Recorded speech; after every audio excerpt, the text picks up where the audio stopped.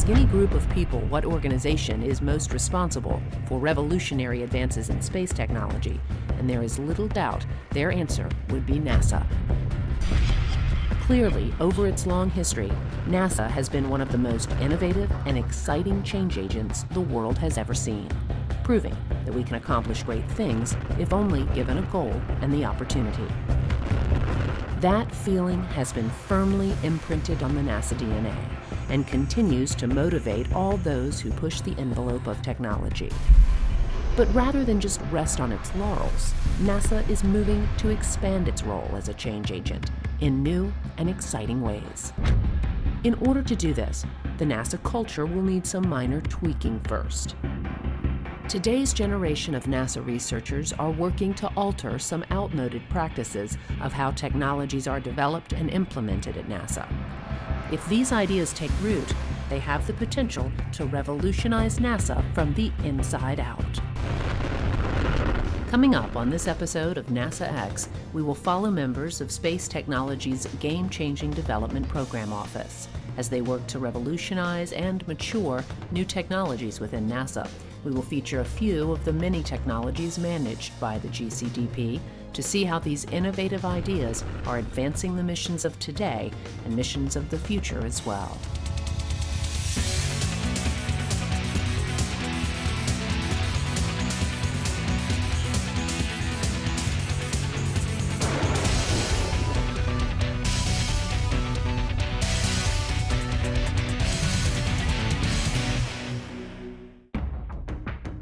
NASA has a long and storied past.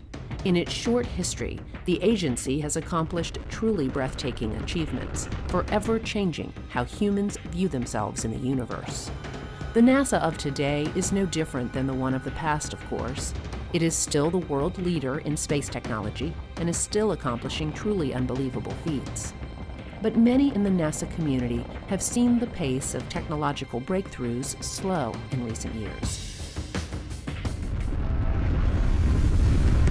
That was not always the case. In NASA's early years, it seemed like many of its projects were stuck in fast forward, none more so than the Apollo program. President Kennedy made his famous Man on the Moon speech at Rice University in 1962, and by July of 1969, Neil Armstrong was stepping out of the lander onto the surface of the moon. One reason we got there so quickly was because NASA made the decision early on to let the engineers lead the charge toward the moon, rather than the norm, which was to have a more bureaucratic structure. That is not to say there was not structure. There was just an understanding that more risk must be taken in order to complete the mission in the given timeline. But as the Apollo program retired and the shuttle came online, a shift began. The culture within NASA became much more risk-averse and, rightly, more focused on safety and successful missions. But with this new posture, less focus went into the development of transformative technologies. This mindset permeated throughout NASA, and eventually, in the words of one NASA official, NASA became more evolutionary and less revolutionary.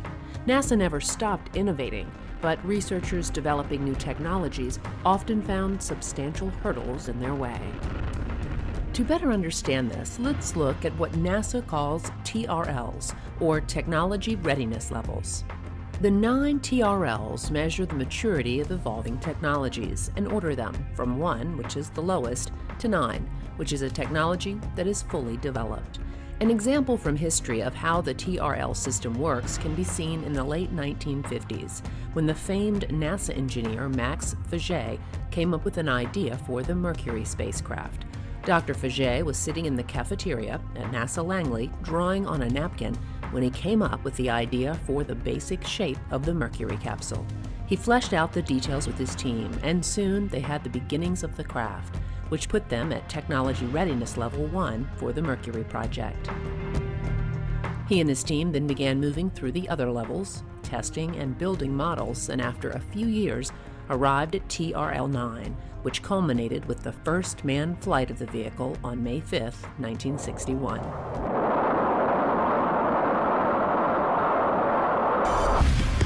The same basic concept is still used today. Researchers come up with concepts and ideas and hope to move them through the early TRL stages all the way to full maturity. This system is the framework from which NASA engineers develop technologies, so it goes without saying that the TRLs are very important within NASA. But in the last few decades, many researchers have come up with great ideas only to find themselves stuck in the lower TRL stages. But in the early 2000s, pushback began happening within the NASA research community. It was widely agreed that there needed to be a way to push important concepts to the front of the line and move them more quickly through the technology readiness level stages. To do this, a sea change needed to happen within NASA, which would completely alter the current culture and get us back to our leaner, engineer leads the way mentality. That sea change happened when NASA's Space Technology Mission Directorate created the GCDP, or the Game-Changing Development Program Office. Space Technology developed the GCDP with the idea that new, exciting, disruptive technologies would be rapidly infused and given the chance to prove themselves more quickly. If you look at the Space Technology Program, especially if you look at the Game-Changing Program within, our projects are about 2 years long with an option to extend them for a third year. So basically we are carrying on executing our existing portfolio, and by the end of the year we will develop dozens of new technologies that we can make available to other programs within space technology, other stakeholders such as human explorations under the AES project, or maybe we can pass on technologies to Science Mission Directorate as well. The idea here is to take some more risks and to do some things instead of incrementally, but in a transformative or disruptive way. Let's look outside of the box. Let's look for completely different ways of doing technology. And so the idea is that we can afford to take risks and target technologies that will hopefully have orders of magnitude improvement that can do things that we've never been able to do before. With this idea firmly established, the team needed to begin looking throughout NASA to determine which projects would be first on the list. Somebody might have a great idea, a new way of doing navigation or communication, and they'll come and they'll pitch that idea to a PI. If the PI believes it's a good fit within our portfolio, that it meets game-changing metrics, that it's aligned well with agency priorities, then they'll develop what we call a New Start proposal, and they'll bring that to our program board. So they have to be a TRL3, and they've gone through the proof of concept. It's not basic research, it's not a scientist in the lab, but it's someone who's taken it and said, look, I've checked it out in a small way, a small scale, and it's proven itself. I need to get it from TRL3 to TRL5, through the Valley of Death, we call it. This term, Valley of Death, is apropos because this is where so many promising technology ideas falter. Generally, an idea in the TRL range of 1 to 3 are proof of concept ideas. But once they get into the TRL3 range, more often than not, excess funding and time needs to be spent on them to move them forward. This level is where so many technologies of the past fizzled out, but one of Game-Changing's central goals is to grab the hand of some of these ideas and lead them through this valley of death and on to actual missions. What we are doing here in Game-Changing is we're taking a bunch of technologies in this 3 to 6 range, and we're rapidly advancing them. We can take selective ones, the best ones that we can find, we can advance them for a 2 to 3 year period, we can mature them from this lower TRL to where they can be used by projects and missions, and then we can go on to the next one and do it again and again and again. With the goal set, the team began the process of looking at some of the best ideas within NASA, choosing a wide-ranging set of technologies to help rapidly mature and begin this new approach for the agency. The GCDP manages over 30 projects that focus on everything from nanotechnology and lightweight materials to nuclear systems and solar electric propulsion. The hope is that with enough support, the GCDP-managed technologies will eventually be used to help create innovative new space technologies for our nation's exploration, science, and economic future. One of the first technologies they chose is from NASA's Robotics and Autonomous Systems and is located in this lab at the NASA Johnson Space Center. Here, a small team of highly motivated young robotics engineers are working on an idea that has the potential to help astronauts on long-duration missions and may end up changing the lives of millions as well.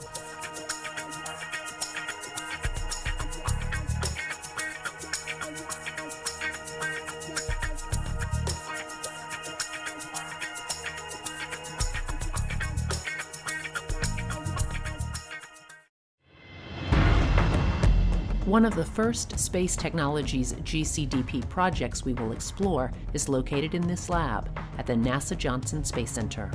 Here, a group of NASA researchers have come up with an exoskeleton that they call the X-1. It has the potential to solve some major problems for astronauts on long-duration missions. This 60-pound assisted mobility device is worn on the legs of the wearer and is used to assist them in various ways. To understand why NASA is interested in a device like this, you have to understand a little about physics in space. A major problem faced by astronauts in space is bone loss and muscle atrophy due to a lack of use. Generally, on shorter trips, the bone and muscle density problem can be easily managed, but longer duration missions pose a much greater threat to crew health and performance. Here on Earth, we use our legs every day to walk around. But on orbit, the astronauts are in microgravity, so muscles and bones, especially those in the legs, aren't being used as they would be normally. Because of this, muscles weaken and bones begin to lose their density. As a result, some astronauts come back to Earth with up to 30% less bone structure in their legs and with significantly weakened muscles. To combat this, NASA doctors prescribe a strict regimen of exercise on orbit, but there is only so much that can be done. Generally, there is a treadmill and other bulky devices used to keep in shape, but these only provide limited success. The X-1 may be able to change that. I guess one of the biggest things for NASA and their astronauts is keeping their astronauts safe and keeping them fit and keeping them in good shape. We're looking at in the next few years, we're going to start sending astronauts to the space station for year-long missions instead of just 6 months, right? And so how do we keep them fit? How do we look at muscle density loss and bone density loss and muscle atrophy and things like that? If we look at a device like this, look how much, you can see how much smaller and compact it is. And this is really going to hopefully pave the way towards smaller technologies for countermeasures that we can use when we're in a smaller capsule and we want to go back to the moon and out to Mars. So the goal on space station, we're looking at two different things right now. We're looking at it for dynamometry applications, which is basically measuring muscle strength. And so we've been working with the Human Health and Performance Group and saying, wouldn't it be great if we had a device on space station that we could use to measure muscle strength while they're up there? Because they don't do that right now. So now what we're looking at this to do is say, you know, you go use ARED, you go use a treadmill or the stationary bike, and then maybe once a month or once every 2 weeks, you use the X-1 as a dynamometry application so we can measure your muscle strength. And we can really start to close the loop with the physicians on the ground and the prescriptions of exercise that they're giving the astronauts to see how effective they are. You know, at its core, it's a mobility assistance device, so you can imagine that when we go to Mars, no matter how much you exercise along the way, you're going to be very tired when you get there. And so now, maybe we can use this not only for exercise, but you can use it for mobility assistance when you get there, because you're going to be weak. All of your joints that are actuated, you can use them to resist you, or you can use them to assist you. NASA is very interested in the X-1 for use in space, and this same device could also be a game changer for anyone who needs rehabilitation, like stroke victims. X-1 could be even more life-changing for paraplegics. Early on in its development, the team partnered with the Florida Institute for Human and Machine Cognition. This group has been working on a mobility device that could serve as the legs for wheelchair-bound patients. At that time, they had their own exoskeleton that they had developed called Mina V0, and they were really focused on mobility assistance, helping persons with paraplegia get up out of the wheelchair, walking again. And at that same time, we had, Robonaut, which we had just flown to space station. We worked on all this hardware. We developed all the actuators and all the mechanical and electrical assemblies for that. We developed all the safety systems in order to be able to send it to space station. And so we said, well, why don't we come together? We take that knowledge that we have about building these structures, and we'll take the knowledge that you guys have with assisted mobility and your high-level software, and we'll come together and build X1. And so X1 is really about improving life for people here on Earth and in space. The X1 has the potential to change the lives of anyone suffering from limited mobility. When asked, many paraplegics say just being able to stand, reach the top of a shelf, or have a conversation with another person at eye level can improve their quality of life significantly. Much work is going into the X1 to make it accessible to as many people as possible. It is relatively lightweight and has been designed in a way where it can be adjusted to fit many different body types. And for persons who have lost their ability to walk, there's also a pre-recorded walking gait that can be adjusted to help them learn to walk again. In this iteration of the X1, paraplegics must still use crutches to help them balance and walk. But the hope is that the technology will develop to where the device can be utilized without crutches. You know, my mom has multiple sclerosis, and she is 80% kind of confined. And for a device like this to help her, that's something that she looks at saying, I wish I could have that. But in 10 years from now, people won't be saying that. I think people will be saying, oh, let me go get that out of my closet because I'm ready to go out and walk around. Sometimes technologies develop slowly and incrementally, and sometimes things happen all at once. It's the term the tipping point. I think with this type of technology, we've actually found a tipping point where the actuation technology is there, the computation technology, the applications for spaceflight, and the willingness and people's interest in this type of technology. And all these things converging at once, I think that's what makes something. That's how the game has changed. All these technologies happen at the same time, and people are grasping that opportunity to really to make a difference.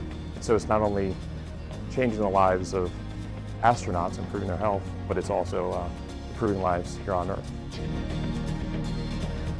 We feel that it's not just game-changing, it's actually life-changing.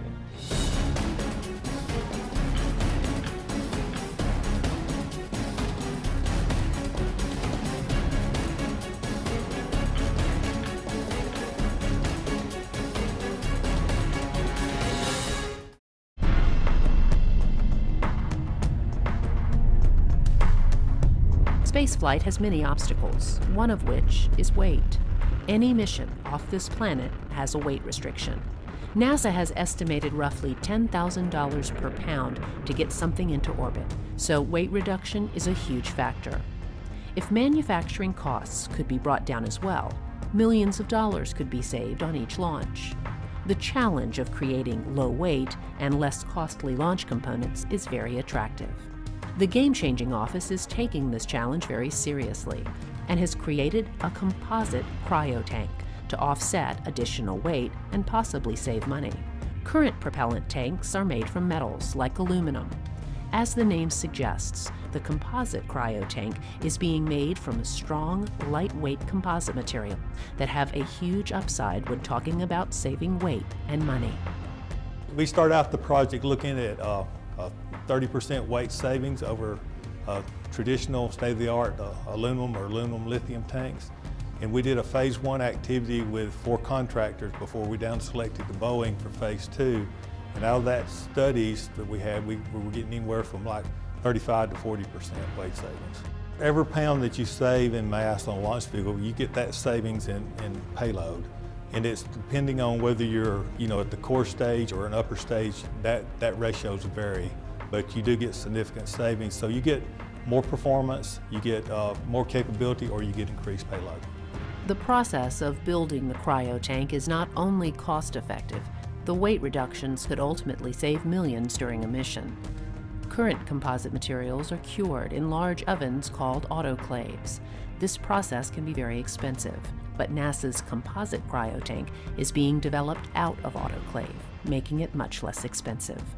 Saving the out of autoclave or the autoclave expense, meaning that normally you have this huge tank and it's a composite and it's got all these materials that are in it and you have to cure it in a huge oven. you got to maintain the oven, you got to buy the oven, you got to procure the oven.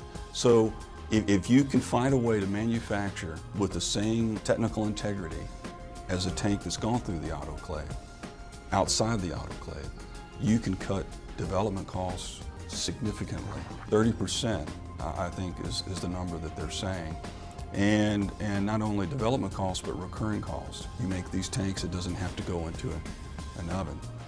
The way it works is a fiber placement head on a robot is programmed to lay down the material exactly where it is needed.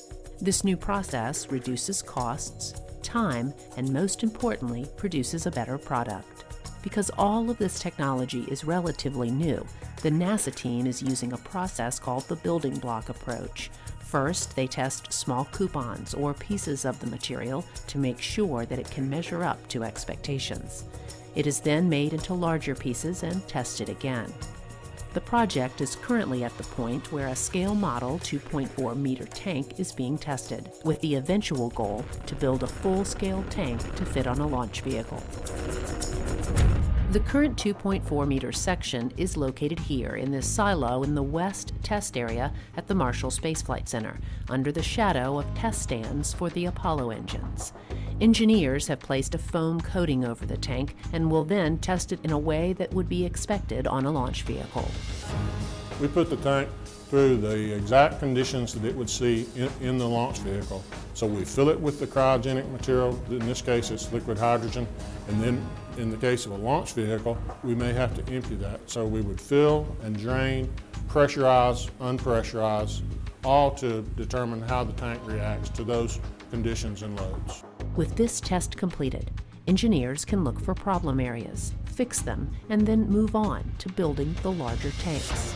And if successful, this game-changing process can be adapted to other parts of a launch vehicle, making it more lightweight and less expensive. These are just a few of the ideas that are being worked on by the Game-Changing Development Program Office. But many more innovative ideas and technologies are being moved through the game-changing lane each day. And with each new development, change is coming to NASA that is allowing the agency to rapidly infuse technology and make smarter decisions about how to move forward and create different approaches while changing the culture. Much of the credit for this positive change can be placed directly at the feet of Space Technology's Game-Changing Development Program Office. Personally, I would love if 5 years from now somebody said they really changed the game. They made a difference for NASA. That's all I'd need to hear.